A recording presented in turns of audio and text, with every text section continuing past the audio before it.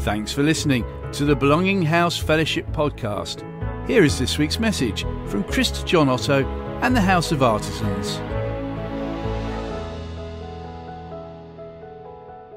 This is Jeremiah 31, verses 31 through 34. The days are surely coming, says the Lord, when I will make a new covenant with the house of Israel and the house of Judah. It will not be like the covenant that I made with their ancestors when I took them by the hand to bring them out of the land of Egypt, a covenant that they broke, though I was their husband, says the Lord. But this is the covenant that I will make with the house of Israel after those days, says the Lord. I will put my law within them, and I will write it on their hearts, and I will be their God, and they shall be my people. No longer shall they teach one another or say to each other, know the Lord, for they shall all know me, from the least of them to the greatest, says the Lord. For I will forgive their iniquity and remember their sin no more. The word of the Lord. Thanks be to God. Thanks be to God. So now we come to the gospel reading.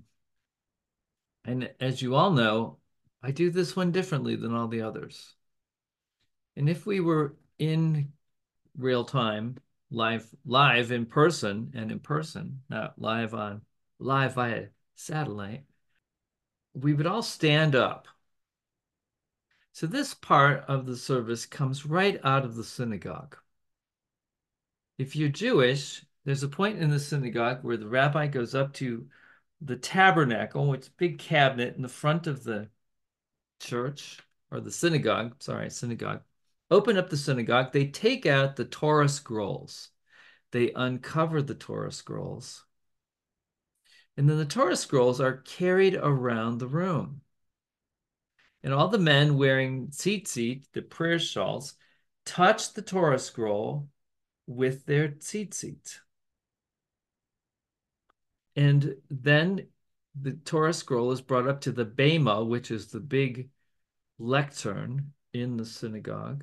It's unrolled to the appointed place, and then they read from it. They read from the Torah, the words of Moses. When the church was established, the gospel lesson replaced the Torah. And I hope you start to recognize that we have a pattern here, that everything we do on a Sunday is always going to take us back to Jesus. So Yeshua is the fulfillment of Torah. Yeshua is the Torah. He is the word. And as we heard in this gospel, in this reading from Jeremiah, the Lord, Hashem, Yud-Heh-Vav-Heh, said that he would write the Torah on our hearts. So when we come to the gospel lesson, we do a couple unusual things. First, we stand because the rabbi is in the house. Second, we make the sign of the cross again, but this time we do it differently. We make a cross on our forehead. May the word of the Lord be on my forehead, in my mind. We make it on our lips. May it be in our mouth. And may it be on our hearts. Now, as I do this, does this make any sense to you? Do you know where this comes from? It comes from Torah. It comes from Deuteronomy chapter 6.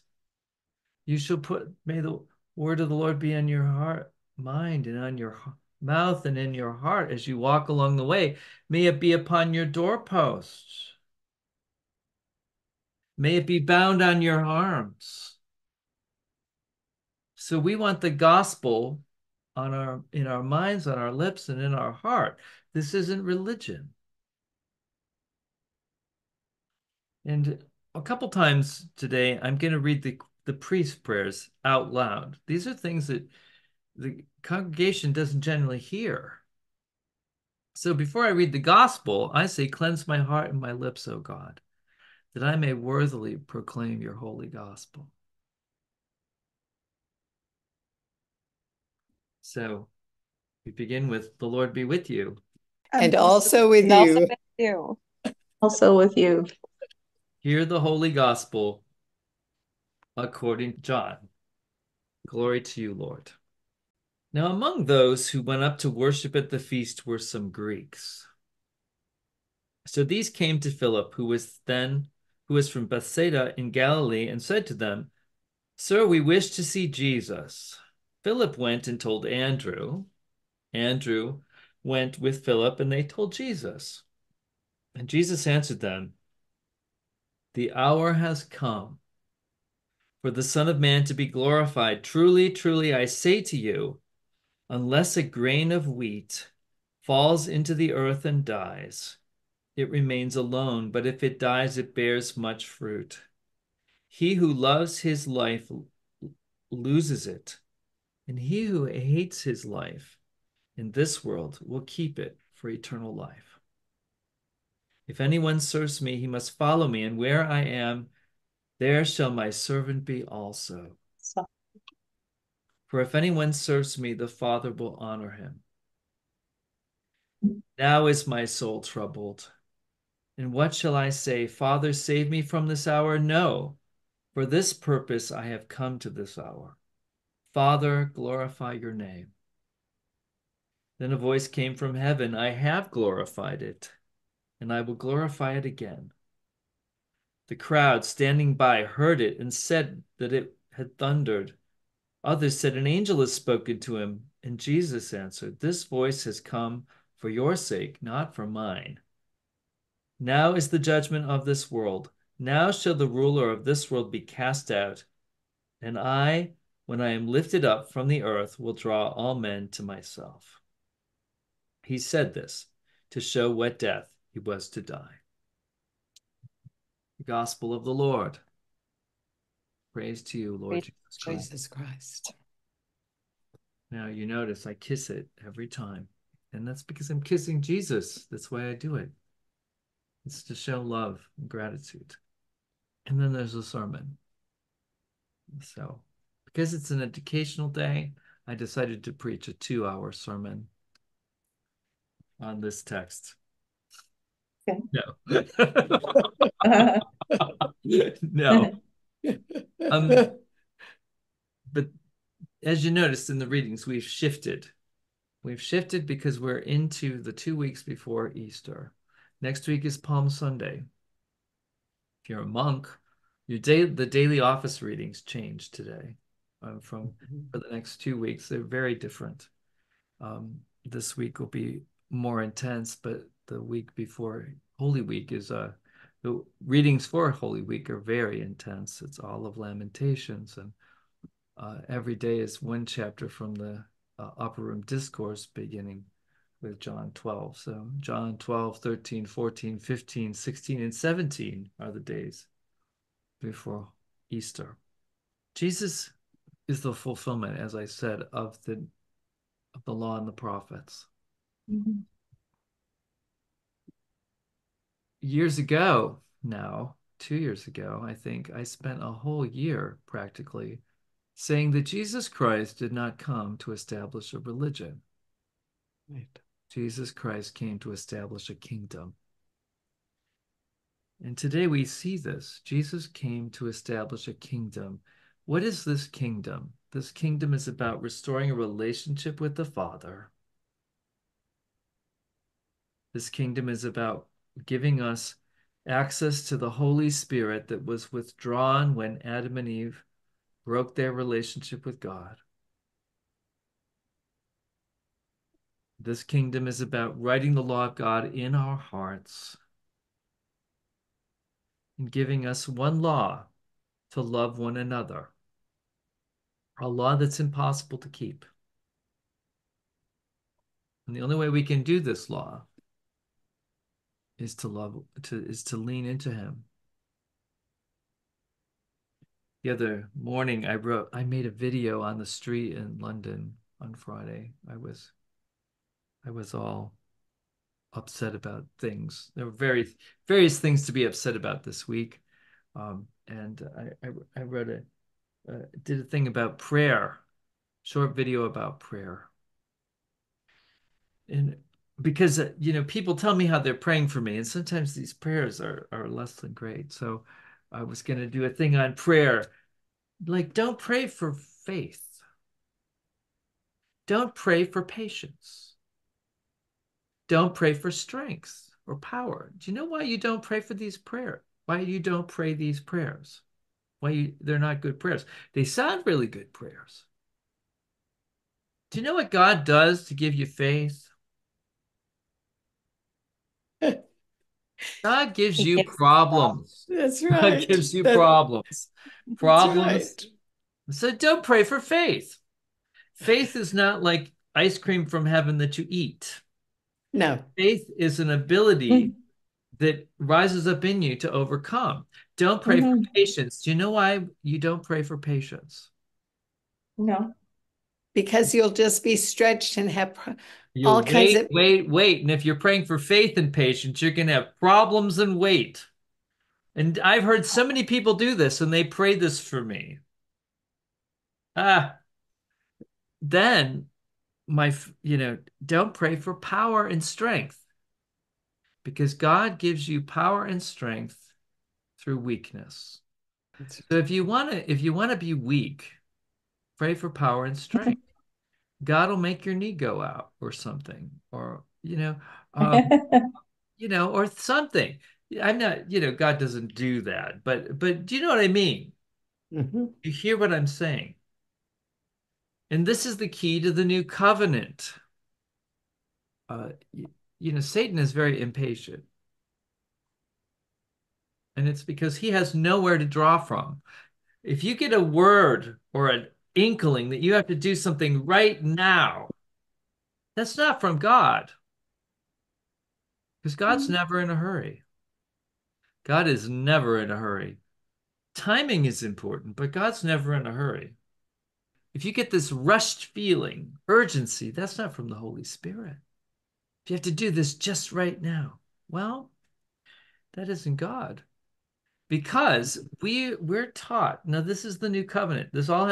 We're coming back to the new covenant, because that's what this is all about. The new covenant is Jesus Christ is our well. He is our resource. That's where the fruit comes from. If you are in a bind, where do you go to overcome that problem? Now, there's a lot of people who say, oh, you just do these 6 simple steps. You pray this simple prayer. You go to this program. You read this book. No. That'll get you by for a season, but it won't ever fix anything. The only thing that's going to fix things for you is to go into Him. Yes. Turn to Him. Go back to Him. He only, and what does it say in Jeremiah? Then you will be my people, and I will be your God. You will be my children, and I will be your Father. And this reading is coupled with this passage here. And Jesus says that his time has been glorified, for him to be glorified has come. Why? Because Greeks have come to see him in Jerusalem at the Passover.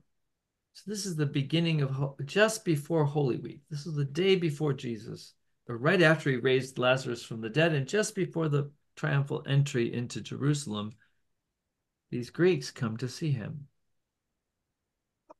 And Jesus realized that his fulfillment of all things was coming, because his goal, his ministry, was to bring Torah to the nations, to bring the knowledge of God to the whole earth, not just to Israel. And the nations have come. And so he says, if I be lifted up, all nations, everyone will come to me. And this is the new covenant.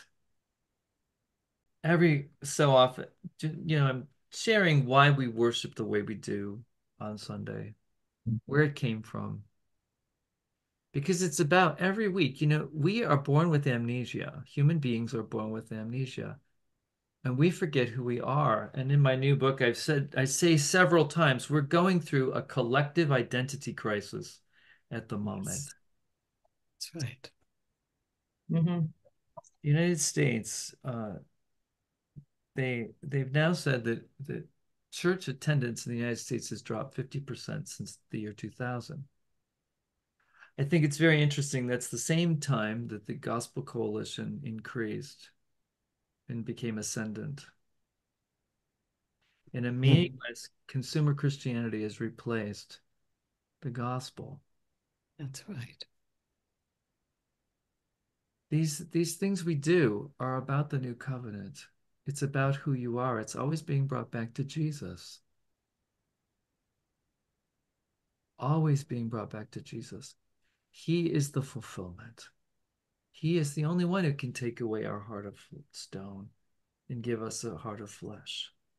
And we have to be, and our lives have to be marked by his reality every day. Yes. If I be lifted up, I will draw everyone to myself. Let us pray.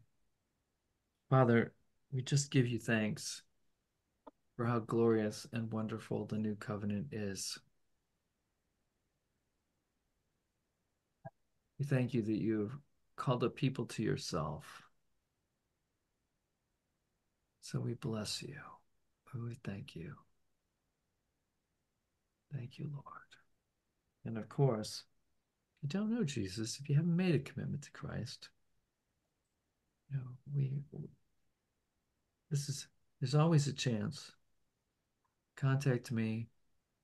We're having Easter Vigil in 2 weeks. And we always want to make sure people know Jesus. We want to bring you into the kingdom. Were there any questions about what we've done so far? Wise or anything I said that might be like what you're curious about? I do actually. So you said not to pray for, or when, people pray for certain things for you. So my question is what would be a better prayer? Are that my ones? A better prayer. Well, what we do pray, this is, and this is very important. And I should have said this earlier, but I'll say it now. So do you know what a soulish prayer is? Have you ever heard that term? A soulish prayer is a prayer that sounds good. And often they're prayers that we've inherited. They're ways of praying that people, one great one is traveling mercies for you. When you ask the person, what does traveling mercies mean? And they don't know. And it assumes something bad's going to happen. So when we pray, we wait on the Lord. The best way to pray is to sit with Jesus and listen and say, okay, Lord, how are you praying? I want to come into agreement with your prayer. What is your word for this situation? And that's the prayer to pray. It gives someone strength in this situation. Usually they're already in a mess. Don't make it worse. And the problem with soulish prayers, they sound theologically good. A lot of people pray theologically great prayers. Often they're prayers that are in the wrong time or the wrong season. And so, whether you understand it or not, whether you believe it or not, whether you operated in it or not, you are seated with Christ in heavenly places. And the words that you say over other people have great power. Soulish prayers, Christian prayers that are not from the Lord, are much worse than witchcraft. Much worse than witchcraft. Because you have all your authority in Christ that you're directing toward a situation. Oh, and I've seen people gum up the works, stop the flow of God again and again and again. So if you don't know what to pray for a person, see, one of the things we think is that if we don't know what to pray, we should just pray something, like at a prayer meeting or whatever. And there's a lot of cultural stuff in that. Desi Arnaz once said to his daughter, if you don't know what to do, don't do anything. So if you don't know how to pray, don't. And when people ask you to pray for them, if you can't, I pray in the spirit. But if I don't know what to pray for people, I just pray, Lord, let your kingdom come. Your will be done in that situation. And that usually is all I pray, unless God gives me something. Because, our expertise is not faith. It's a false faith. Our knowledge, as Dr. Cho said in Korea, our knowledge is a form of false faith. So people have a lot of knowledge, but it's not really in tune with God, and so God doesn't do anything. That's often why God doesn't heal, because people are praying things without listening to God. And when you get in alignment with the Holy Spirit, things shift. It's very interesting. I had some of this morning. I've been praying about a couple situations, and I just said, Lord, I trust you. I surrender to you, so show me how to pray. And the Lord told me to pray about something that completely boggled my mind. It was completely unrelated. And it turned out it was a word he had given me some time ago that I just I wasn't really resisting it, but it was what I needed to, I was not in alignment with it. And when I got into alignment with it, poof, everything changed. And prayers started to get answered.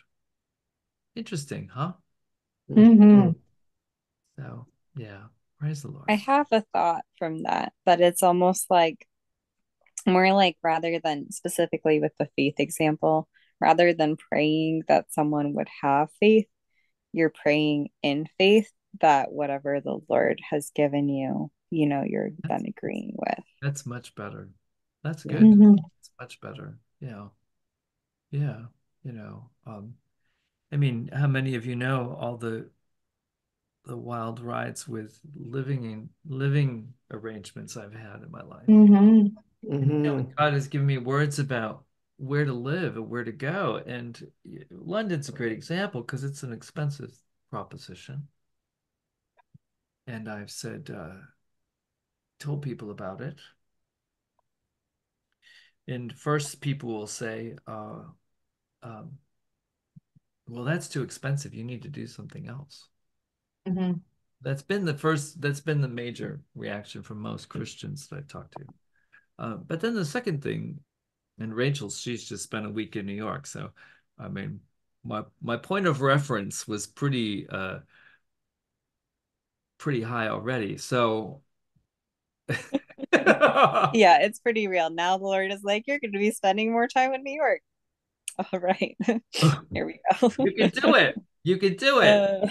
Boston, right. Boston was more expensive than New York. Boston was more expensive than London. People don't know this. So rather than say, well, then they pray for me. Oh, give him more faith for this. It's like, well, why don't you have faith and write me a check? Well, they didn't. So, but so there are all these people praying that I have more faith to live in London. No, I need money to live in London. I didn't need any more faith. I think going into London with no money is every faith. Monday and That's no place faith. to stay. That's faith. That's and I come home on Friday not knowing where I've been. That's faith. I That's think right. I've mastered that. That's right. That's right. Let's master something else. Let's master stewardship of large amounts of money. That was all. Well, since Rachel's mentioned New York, it's really funny because we had a conversation about this before. she went. And I just wanted to say it's been a really interesting answer to prayer for me, because New York has always been on my heart.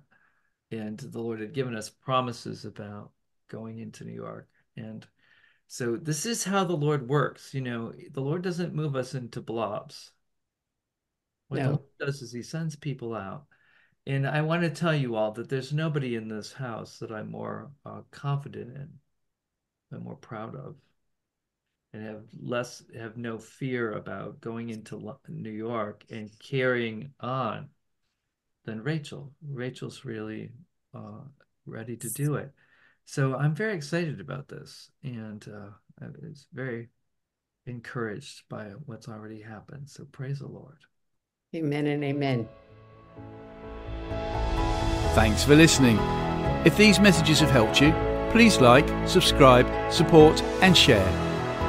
You can find out more about Belonging House Fellowship in the description. No matter what's happening in your life, remember, fear not, God can be trusted.